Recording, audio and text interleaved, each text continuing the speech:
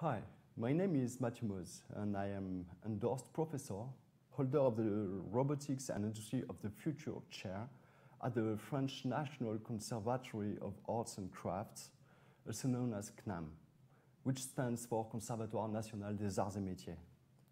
CNAM's core mission is dedicated to provide education and conduct research for the promotion of science and industry. We are assigned with three missions: training throughout life, technological research and innovation, dissemination of scientific and technical culture.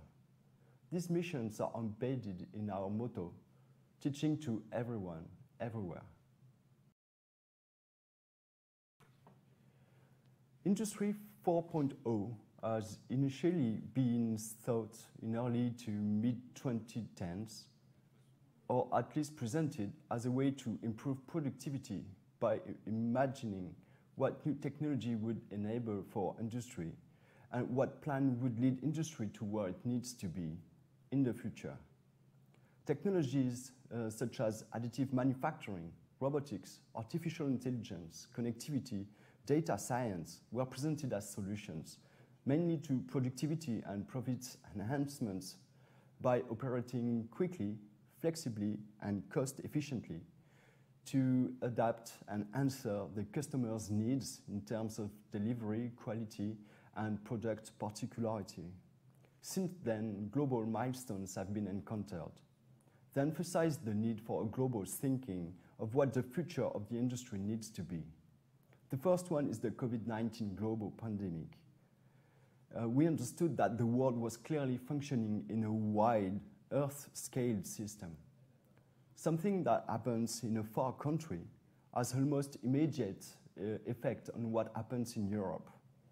It also forced us to work in a confined environment, usually from home, which means tools that are space and cost efficient, interconnected, particularly with the employer ones, while ensuring home and office security. The second one is the global warming, and more particularly awareness of it, at least in Europe, and the real impact of its effect.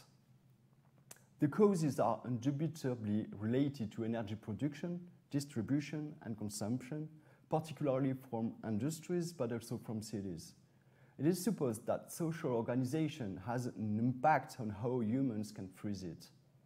Finally, more recent events such as war have shown the importance of primary commodities and supply chain. To these emerging challenges, technology can still be considered as a key enabler. This techno-economic vision indicates how general technological advancements, often originated from non-industrial context, constitutes the primary model of the industry of the future. It describes how industry will use technology to cope better in a changing world and economy, and we believe it does this very well. However, we also think that it's not sufficient, and to answer the changes the industry is facing, it will require to rethink its position and role in society.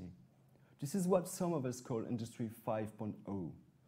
It implies a shift of focus from technology-driven progress to human-centric approach, which ranges from safe, efficient, and sense-providing working environments to the working skills that are required.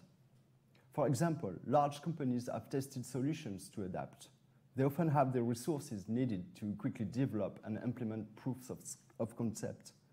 Startups have the ability required to adapt quickly. We think that the small and medium enterprises are the less able to face the challenges. They need qualified and trained workers. They need specialists, obviously, but they also need a basic carpet to build upon, a common understanding of new technologies. We thus consider that it is our mission to train people to program things, to code, to understand what a specific technology can do and what it cannot. And we must do it everywhere, not only in dedicated areas and big cities. I would say that this is one of the main challenges we face. Another challenge would be to coordinate and synchronize all the activities we have launched here in the CNAM.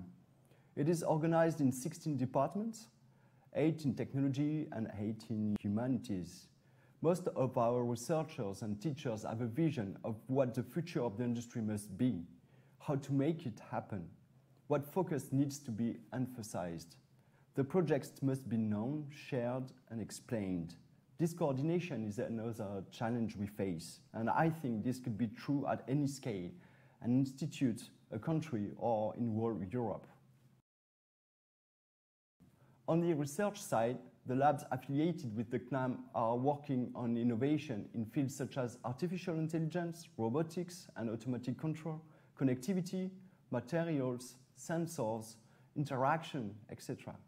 Highly recognized researchers work here, and new chairs have been recently created on particular technologies and applied sciences as well as in humanities. I could think of robotics, transport and sustainable mobility, materials, innovative processes, raw materials economy, or work and ergonomic psychology. The majority of the research fields behind Industry 4.0 are addressed, and I guess my role here is to synchronize all these activities. Regarding teaching, we try to be present everywhere in France. We have campuses in more than 160 cities through independent and autonomous regional centers. We also have centers abroad, and we propose distant training. As our students are mainly workers during the day, this organization gives them the opportunity to graduate at the pace they want, from where they want, and to obtain degrees such as Masters of Engineering, or to focus to a particular unit. We are not trying to adapt our current degrees in automation and automatic control so that it suits the real needs of engineers in medium enterprises, where the industry has still to be in the future. It means training a broader range of fields, including humanities, which means we have to know what is possible, who to contact, how to integrate new disciplines. It means for the teachers to be trained to have a common technology humanities understanding. But it also means leveraging to identify what scientific training is really required for an on-site, real-world worker, not for an expert. We believe this engineer, able to have a large understanding of the industry, will enable adoption of Industry 4.0 concepts everywhere.